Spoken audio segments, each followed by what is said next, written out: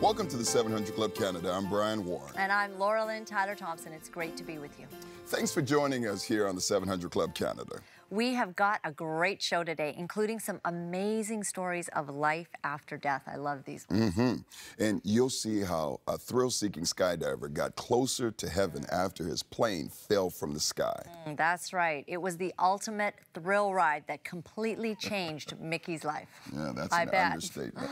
He explains in vivid detail his visions of the afterlife while doctors frantically rushed to keep him alive. You know, a pastor that I once really, valued the way that he had a great take on life, and it was really interesting. He had been in a plane. The plane had some bumps and took an instant fall, and scared the whole group, right? And he had always thought that if you're facing, death, that you would be the kind of person like, Jesus, forgive me of my sins, help me to be all okay. But he was sitting beside somebody, and the amount of curses that they let go upon thinking that they're facing death, he said that it changed his perspective of how you will die as you have lived. Yeah, it's funny because when I was playing with the Eskimos and we won the Grey Cup in '87, we would fly between Calgary and Edmonton, and there's instantly this sink. Right. And those big men, bumpy. whoa, it's scary. Even for a big guy like you. Not like me. And I was kind of like, hey, what's going on, guys? Right, what's you were happening? good with it. And they're like, we don't think that's funny because, you find out they're not ready to go. Right. And so it was just the funniest thing for me. You were ready to go. I was ready. I said, I know where I'm going. It's a whole lot better than Edmonton. Right. But so buckle up or grab a parachute. You won't want to miss this. Take a look. The first time you open your parachute, it's pretty amazing. It's so peaceful, the panorama, you're hanging a half a mile above the earth, and so it wasn't about the adrenaline, it was about the pleasure. It was about the pleasure of being in free fall and feeling like you could fly. Mickey Robinson was a professional skydiver. He loved falling from the heavens and drifting safely to Earth. But one day, just after takeoff for a practice jump, the plane's engine stalled, hurling Mickey and his companions toward the ground at over 100 miles an hour. The motor just quit, and we had an aerodynamic stall, so there was no hope. He had seconds, and then we impacted. The plane hit the ground and cartwheeled to a stop. With my leg sticking out, was now a hole in the side of the fuselage, and with my hand I was pulling, but something had a hold of my equipment, and I was trapped, and I was soaked with airplane gasoline and on fire from head to toe. His friend fought through the flames and pulled Mickey out. In severe pain and losing consciousness, Mickey asked God for help. For the first time in my life, a man that was totally self-sufficient, I relied on my own natural ability, my own strength. For the first time in my life, I called out to a God I didn't know and never served. I just said, God, please help me. I'm sorry. Give me another chance. At the hospital, it was quickly evident to the doctors that his chances of survival were not good. They didn't think I'd make it through the night. They thought I'd die of shock. I had head trauma, massive lacerations, tremendous burns over my body. I had some internal injuries they didn't really know about. My organs were actually shutting down. I had sepsis, that's interior infection all over the inside of your lining, your body, and my body was fighting a battle that in the natural, there was no way it could win. I could feel just life leaking out of me. At that point, I had an experience, I had no grid for this at all. My inner being, my spirit man, went perpendicular to my body, and I was like immediately ejected and transported, and I all of a sudden was thrust into a spiritual dimension. I looked at myself and there was nothing wrong with me. This was a real place. And I was also traveling. I had no control of what was going on. I was like on an upward glide path, and I saw a white portal in the distance, and I felt a peace about emanating from it. So I was heading towards there, and then I felt a pressure like on my right side, just as I was about there, and I looked into something I can only describe as blacker, an abyss that was blacker than black. This was eternal. This thing, the more I looked at it, the more it closed to where I was almost by this white portal, and it was eclipsing it, and I cried out the same clumsy, desperate thing I'd said in the ambulance, in the emergency room, on the operating table. I said, no, God, I'm sorry. I want to live. I want to be alive. And as those words gushed out, desperately out of my spirit, I was thrust through this white portal, and instantly I was standing in the presence of Almighty God, and I knew I would never die. It transcended everything I knew or could imagine about the most great things in the world. It went above and beyond anything I could imagine. The love of God is just, it's so pure, it's so perfect, it's so incredible. And I didn't see any creatures, I didn't see any angels, I didn't see the pearly gates, Peter checking IDs, and all this stuff in people's concepts. I didn't see any of that. But the glory of God, the radiance of God, but mostly God himself and the magnificence of his love, the undiluted love of God was being poured into me. There was nothing negative allowed to be in the presence of God. So I was pure and I was innocent. And it's so incredible, the ecstasy, the bliss, the joy, all the stuff we've read about. When you really experience it, we don't have words. We're gonna have to invent new words. Despite wanting to stay in heaven, Mickey says he was sent back to his body. My spirit came back from the presence of God, came to the hospital, sank into my body, much like when a person would slip a glove on their hand. And I was so full of life and love. And around the bed was about a half a dozen doctors and nurses, and I had this ability to know what they were experiencing. They just saw me die and come back to life. And they were scared of what they saw. And there I am. What was ever left of my face had a silly grin. I was full of joy. I was so happy to be alive. And I had this love, and I didn't know what to call it. But I loved everybody and everything. Mickey says from that day on, he began to see God working miracles in his life. Doctors said he would not be able to walk again due to the nerve damage in his legs. But the nerves regenerated, and after 5 years of blindness in his right eye, his sight was restored. Part of God's love is his ability to restore, and everything that was lost, he's been restoring. And you really appreciate your life when it's restored. And I think any amount of restoration, we need to really thank God for it. And to think that the huge amount of restoration I have, I need to be grateful every day. He wrote a book detailing his experiences called Falling into Heaven. Mickey says of all the miracles he has been a part of in his life, it is God's love that has meant the most to him. I'm blown away that God loves me. I'm blown away that God took a mess and made a masterpiece out of it. Not my masterpiece, his. Mickey has traveled the world proclaiming the love of God and the healing power of Jesus that he has experienced during his second chance at life on earth. There's only one path to God. Jesus says, I am the way, the truth, and the life, and no one comes to the Father but through me. The blind see, the lame walk, the dead are raised. I didn't have leprosy, but I did have pretty bad skin problems. And he binds up the brokenhearted. If we did a forensic study and checked all the fingerprints, it would only add up to Jesus Christ. He's the same yesterday, today, and forever. Nobody else could do this but Jesus Christ. Wow, what an incredible story. Not anything any of us would want to live through. But what a revelation he had of who God is, about his love, his power, about the fact there is an eternity. You know, Hebrews 9 speaks of this, and it actually sort of begins in verse 26. Let me read this to you. It says, but he, speaking of Jesus, has appeared once for all at the culmination of the ages to do away with sin by the sacrifice of himself, just as people are destined to die once, and after that, to face judgment. So Christ has sacrificed once to take away the sins of many, and he'll appear a second time, not to bear the sin, but to bring salvation to those who are waiting for him. I've decided that I am waiting for him, that my eternity is sealed in Christ, that I know where I'm going. I do not fear death. I know that when God decides it's time, it is sealed. I have received Jesus as my Lord and Savior. If you're wondering about your eternity and where you're going to spend that, and if you've actually done the due process that the Word of God talks about, that you have received Jesus, you know, he paid such a huge sacrifice so that you could be free, so that you could have eternal life. In actual fact, we never die. We never die. Our souls live on forever. If you're wondering about life beyond the grave, we'd sure love to get this into your hands.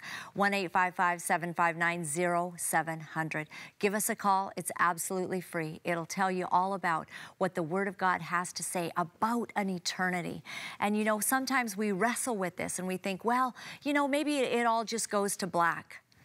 Maybe it doesn't. Maybe it doesn't.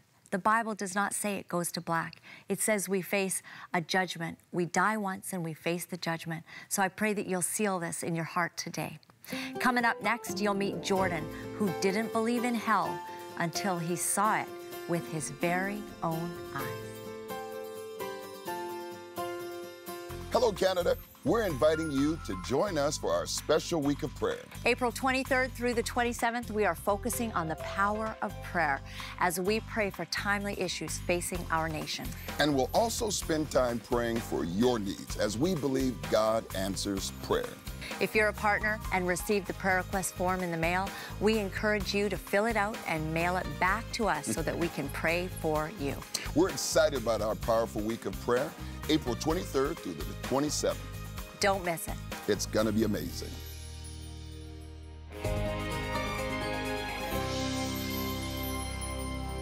I went my whole life not believing that hell was real. I said, you know, I didn't want to believe in all that dark stuff, you know. There's no hell. That's what I thought. But there is a hell. Jordan Samuel believes there's a hell because he believes he's been there. I could hear cackling, like laughing, like laughs. They were demons. I could hear stuff. Earlier in his life, he never believed hell existed. If I live my life and do the best I can do, like karma-wise, you know, what goes around comes around, I'll just be the best man that I can be. He grew up in Edmonton, British Columbia with a single mom and went to a Catholic school. He was naturally inquisitive and asked a lot of questions about Jesus. How could one man come and just die for me? And, you know, who is this guy? And for that, he was kicked out of class. But my third time getting kicked out of class, I remember saying, you know what? I never want to know this Jesus guy. Whoever he is, he just gets me in trouble and I just get kicked out of class and no one wants to give me answers about him and this is how people treat me. I don't want to know. His mom married, and for the next 15 years, Jordan says his family life was great. Then his mom and stepdad divorced. Jordan was devastated. The only way he knew how to deal with the pain was to rebel. So whether that was drinking and driving with buddies and underage driving, stealing cars, and, you know, getting stereos and having the thrill of, you know, almost someone catching me, but not quite. For the next 4 years, Jordan continued his reckless behavior. But he wanted to turn his life around, so he stopped selling drugs and started working for an oil rig company. I was making really good money at a really good house. After work one day, Jordan decided to smoke some pot. He didn't know the pipe he used was laced with crack cocaine, something he had never done before.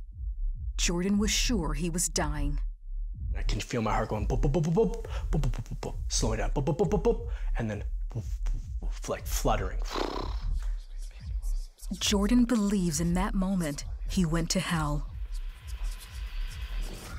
All these women and all the things you think you want in the world, money, cars, success, you know, all these things that I had, and I was driving, I was just loving it. And then all of a sudden this car broke down. All of a sudden these women turned to huge, huge demons. And it earthquaked. And I look behind me and I can hear screaming, it's all red and black. Turn around, get out of here. It sounded like people burning, people that were just burning, that couldn't find a cure or a fix to anything. It was just the worst. And I remember being afraid, gripping the steering wheel. And then all of a sudden it was like, I'm back to my body in the trailer room. As Jordan was taking what he thought was his last breath, he made a declaration of faith to God. And my heart's going, boom, boom, like the last beat. Not even knowing why, I just said, I believe. And then all of a sudden, boom, I'm gone. That's when Jordan says Jesus pulled him out of hell and took him to heaven. He was all in white. He was in a robe when I saw him. And he looked at me and he wears a crown on his head. And his eyes are fierce like fire, but there is no like color, just bright looking at me. And he just is amazing. You're at his feet. You're at the Lord's feet because he's just perfect. You worship him because he's the Almighty. You worship him because he saved us. Then Jordan believes he was standing before God. The Lord went to the right hand of the Father, and I began to get judged by the Father. And it was the worst, because what happened was he played secrets in my heart that I locked away that I only knew that I ever did. And I thought no one could do, and I could feel what God felt. And I said, Lord, forgive me. Like, it was the worst feeling. And he just comes in and he hugs you. He says, all is forgiven. My old heart was broken. My old heart needed fixing. And God gave me a new heart. All of a sudden, he told me he loved me, that I'm not alone, that I've never been alone. He showed me all the times in my life where I thought I was lucky, that I thought I was alone, but how his hand was always just upon me. And he was always right there pursuing me nonstop. He hugged me again, told me he loved me. And all of a sudden, I was like, I'm back in my trailer room on the floor. I grabbed the Bible. It was like it was glowing and I held it. I opened up the Bible. First thing I ever read out of the Bible was Psalms 34. The happiness of those who trust in God. I began to read it and it was everything that just happened to me. Only God can do that. Jordan shared his journey to heaven and hell with his girlfriend, Danica. His voice changed, his eyes changed, his body language changed.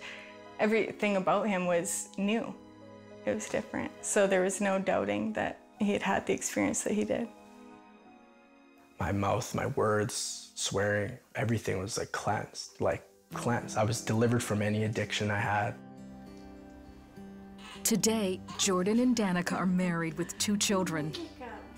They're missionaries preaching the gospel around the world. They're letting everyone know Jesus is real and that he can change the most hardened heart with his love. God loves the broken and loves the lost, and he doesn't give up on them. He loves them with all his heart. He leaves the flock to find the one, and he did. Jordan and Danica are a beautiful couple, and that was quite an experience that Jordan had as well, because he said instantly, my language changed, everything changed. And it was because of the hissing that he heard and the smell and everything, the vividness of hell. Do you realize in the Bible it mentions heaven over 622 times, but it only mentions hell 54 times? It mentions heaven in 54 books of the Bible. It literally says that it's a strange thing when a person goes to hell. It's not what God intends, because the Bible makes it very clear that he desires that none should perish, but all would come to a saving knowledge of Jesus Christ. I believe today that God has got your attention and you're locked in on this station for a reason. I don't believe that there is any coincidence, but I believe there's a divine incident. And your birth is the identification that God called you on this earth for such a time of this to do something. But today, I wonder if you're ready. If you would leave out your door and you would go into your car, are you ready if eternity called you today? If you're not, you don't have to be afraid of what's happening on the other side, because Jesus said, I am the way, I am the truth, and I am the life. Now that's the guarantee. And the Bible makes it very clear. If you believe in your heart that he is who he said he is, and you confess it with your mouth, because it's what the heart one believes unto salvation, it's what the mouth one confesses unto salvation, the heart one believes, you will be saved. He wants you to be saved today. And I want to lead you in a prayer, and I want to get something into your hands, and it costs you absolutely nothing. Pray this prayer with me. Jesus, I surrender. I confess my sin. I want heaven to be my home. Be the Lord and Savior of my life. In Jesus' name, amen. Oh, today's your birthday. Call the number on the screen, 1-855-759-0700. Prayer partners are standing by. And remember, heaven is your home.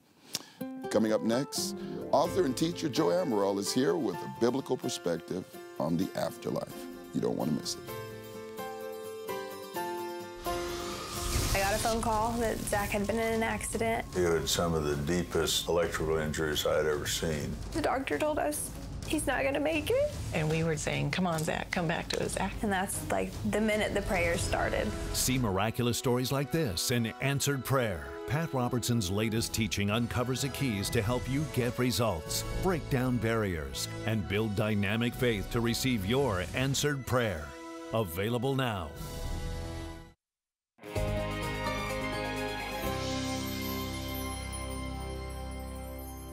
Sometimes in the West, we think we have it all figured out. You know, we come to the Bible with our Western perspective and mindset, and we fail to take the Bible at its cultural value.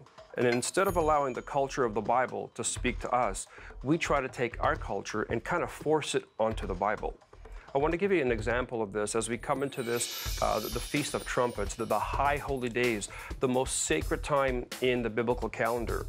And today it's called Rosh Hashanah, head of the year. It's the first day of the civil calendar. But in the times of the Bible, it was simply called the Feast of Trumpets. And there were some traditions that were associated with the Feast of Trumpets that gets picked up on later by the Apostle Paul and some of the others. And a lot of times we think that Paul and Peter and James are given us Christian theology. You have to understand, Christianity did not yet exist. These guys were Jews. They were preaching to Jews, and it was Jewish theology that later became accepted by the church and became what we would call Christian. Let me give you an example of this as we talk about this, the Feast of Trumpets. There was a belief system in place at that time at the Second Temple when Jesus lived, and it was this, that on one day, on the Feast of Trumpets, which is the first day of the month Tishri, the 7th month in the biblical calendar, that a great trumpet would sound, and that all those who were faithful, all those who followed God, when they heard that trumpet sound, listen to this, that they would be raised to life, and if they were alive, they would be raised before the presence of God, and there they would have to stand before Him and give an account of their actions. Now, I know what you're thinking. Hey, that sounds really familiar. That's in the Bible. Yes, it's in the Bible, but it didn't come from a Christian background. This was already in Jewish theology. This idea of a trumpet being connected to the raising of the dead became so popular that you can even see in cemeteries, in Jewish cemeteries, instead of a Star of David or Hebraic writing, you'll see there a shofar to remind them that one day there will be a great trumpet call. And all those who hear that call are going to be raised to life, are going to stand before God to give an account for their actions. I mean, guys, look in 1 Corinthians 15, 51 and 52. This is what Paul is saying there. Behold, I show you a mystery. We shall not all sleep, but we shall all be changed in a moment, in the twinkling of an eye, at the last trump, or at the last shofar. For the shofar shall sound, and the dead shall be raised incorruptible, and we shall be changed. And so here's one of these prime examples in the New Testament of how Jewish theology became the basis for what we as Christians believe today. We need to understand, guys, that we are the ones who have the privilege of being grafted in to the olive tree.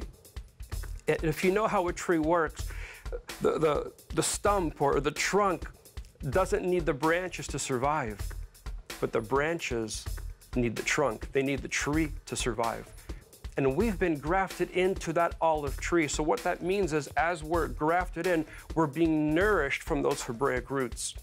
The more we study the past, the more we study about what life was like in the time of Jesus, the more we learn about His culture, the more we learn about Him. And the more we learn about Him, the more we can become like Him.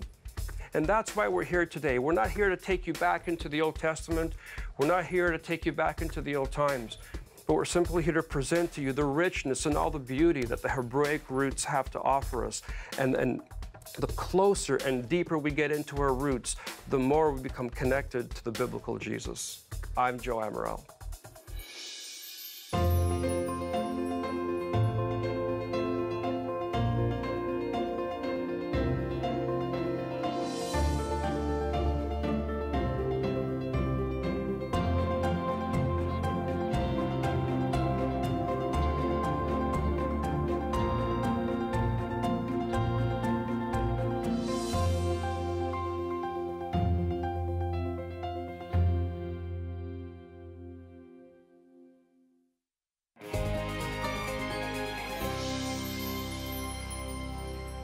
You know, we want to recognize one of our amazing partner ministries, Windsor Life Center in Windsor, Ontario. I have personally been there and met some of those great ladies who are overcoming incredible odds to get their life back on track. When you partner with the 700 Club Canada, your support helps the work that the Windsor Life Center is doing to help women overcome drug and alcohol addiction. Call the number on the screen and consider joining with us today for just $20 a month. We'll send you this DVD called Answered Prayer as a way to thank you and to bless your life. Thank you for helping transform and restore the life of daughters, sisters, and mothers. You know, we have a great gift for you today, and that is we want to agree with you today specifically for breakthrough in areas of recovery. I believe that God has right after Easter, we recognize that the power of God, the resurrection of Jesus Christ, is able to break every chain. And so we want to pray for you today, but we also would like you to put on your prayer list John from Edmonton, and he's praying for his Cecilia after a heart attack. And also Anne from Richmond, relief from attacks of the darkness. We know that we do not wrestle against flesh and blood. Absolutely. Let's touch and agree. Father, we just thank you, Lord. I bring Anne before you. I pray, Father, that every curse of the enemy over her life be broken. Everything that is generational, oh God, every door that has been opened to enemy attack be shut by the blood and the power of Jesus' name. I pray for relief and peace in her life. Yeah. And Father, we agree with John. We blend faith together for his Cecilia after that heart attack. And we pray that there would be no, Lord, residual effects of that heart attack, but you would cause her to be in perfect peace and her mind stayed on Jesus. And we ask now for resurrection power for our 700 Club Canada family and our friends, God. We ask that you would cause now their spirits to rise in the joy of the Lord, which is their strength, to be theirs now in Jesus' name. Amen. Amen. Amen. We want to leave you with this power verse. It says, the Lord will rescue me from every evil attack and will bring me safely to his heavenly kingdom. To him be the glory forever and ever. Amen. That's in 2 Timothy 4:18. Until next time. God bless. To contact us, phone 1-855-759-0700. You can email us at cba@700club.ca. You can now like us on Facebook and follow us on Twitter or Instagram. Tomorrow on the 700 Club Canada. I instantly fell to my knees in front of him, and I knew that I was falling in the presence of God. Crystal McVeigh wasn't having a dream. She had died and says she woke up in heaven.